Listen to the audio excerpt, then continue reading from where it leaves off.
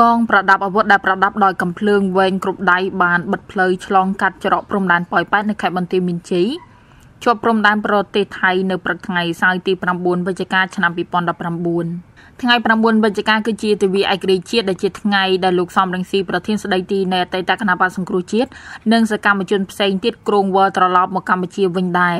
ពលរដ្ឋរស់នៅក្នុងតំបន់បានសួរនាំអំពីការបិទផ្លូវនេះដែលបង្កការរំខានដល់ការប្រកបរបរប្រចាំថ្ងៃរបស់ពួកគេលោកសំរងស៊ីប្រធានស្ដីទីនៃអតីតគណបកសង្គ្រោះជាតិដែលត្រូវបានតុលាការរំលាយកន្លងមកបានសន្យាថានឹងវិលត្រឡប់មកកាន់ប្រទេសវិញនៅថ្ងៃ9វិច្ឆិកានេះប៉ុន្តែកាលពីថ្ងៃប្រហ័ស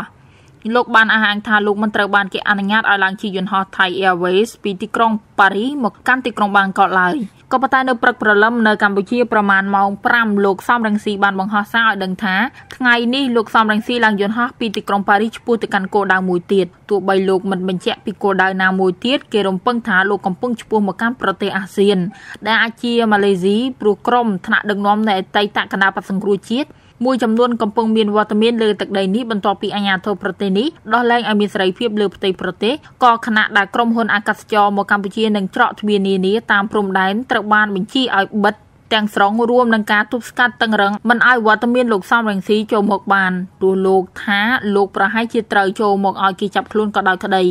ក្រៅពីការហាមក្រុមហ៊ុនអាកាសចរដឹកអ្នកនយោបាយខ្មែរទាំងនោះក្រសួងការបរទេសកម្ពុជាក៏បានដាក់លិខិតទៅកាន់ស្ថានទូតនានាប្រចាំកម្ពុជាដើម្បីជូនដំណឹងពីការបញ្ចប់សុពលភាពលិខិតឆ្លងដែនធម្មតារបស់មន្ត្រីអតីតគណបកប្រឆាំង12រូប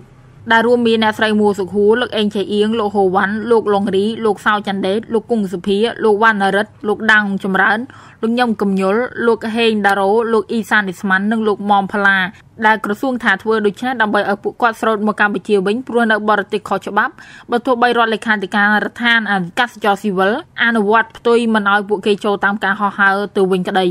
នៅកម្ពុជាយ៉ាងហោចណាស់សកម្មជនគណបកប្រឆាំងជិត80នាក់ត្រូវបានចាប់ខ្លួននៅក្នុងឆ្នាំនេះដែលមនុស្សប្រមាណ15នាក់ត្រូវបានចាប់ខ្លួនចុងក្រោយបំផុតក្នុងខែវិច្ឆិកានេះក្រោយពីលោកសំរងស៊ីប្រកាសធ្វើមាតុភូមិនិវត្តន៍នៅកម្ពុជាវិញបើទោះជាសហការីរបស់លោកទំនងចូលតាមព្រំដែនថៃនៃច្រកព្រំដែនអន្តរជាតិប៉ោយប៉ែតគឺតាមរយៈវិទ្យុសំឡេងប្រជាធិបតេយ្យនៅប្រចាំរាយការណ៍ពីទីនោះគឺឃើញថាមកទល់ពេលនេះពុំមានកម្លាំងប្រមូលផ្ដុំស៊ីវិលសម្រាប់ចូលកម្ពុជានោះទេដែលផ្ទុយទៅវិញគឺកងកម្លាំងប្រដាប់អាវុធបានបែងចែកជា2ជា3ដំណាក់កាលមានរនាំងនិងបន្លាលួសព័ទ្ធផ្លូវចូលរដ្ឋបတ်ការចរាចរណ៍ចេញចូលសពបែបយ៉ាង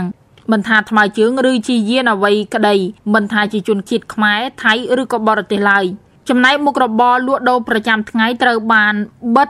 និងបង្ខំចិត្តបិទមិនរកស៊ីអាជ្ញាធរបានបង្គាប់ឲ្យការធ្វើដំណើរឲ្យប្រព្រឹត្តទៅបានត្រឹមតែមួយជួរត្រង់ស្មើតែប៉ុណ្ណោះស្ថានភាពបែបនេះត្រូវបានគេរាយការណ៍មកថាបានកំពុងប្រព្រឹត្តទៅនៅតាមគ្រប់ច្រកល្ហកនៃព្រំដែនកម្ពុជាថៃគេឃើញថាកិច្ចអន្តរាគមន៍ឲ្យលោកសំរងស៊ីនឹងថ្នាក់ដឹកនាំចូលកម្ពុជាដោយសន្តិវិធីនិងបង្រួបបំរុងមតិជាតិបានធ្វើឡើងជាបន្តបន្ទាប់ដែលរួមមានទាំងទូតអាមេរិកនៅកម្ពុជាសភាបារាំង19រូបតំណាងសភាអឺរ៉ុប56រូបរដ្ឋមន្ត្រីការបរទេសអាមេរិកលោកម៉ៃផុំពីអូលោករដ្ឋលេខាធិការអង្គការសហប្រជាជាតិលោកអង់តូនីញ៉ូហ្គូតេរ៉េសអ្នករាយការណ៍សិទ្ធិមនុស្សអង្គការសហប្រជាជាតិតំណាងរាស្ត្រអាមេរិក8រូបស្ទើរតែពេញមួយថ្ងៃទី8វិច្ឆិកា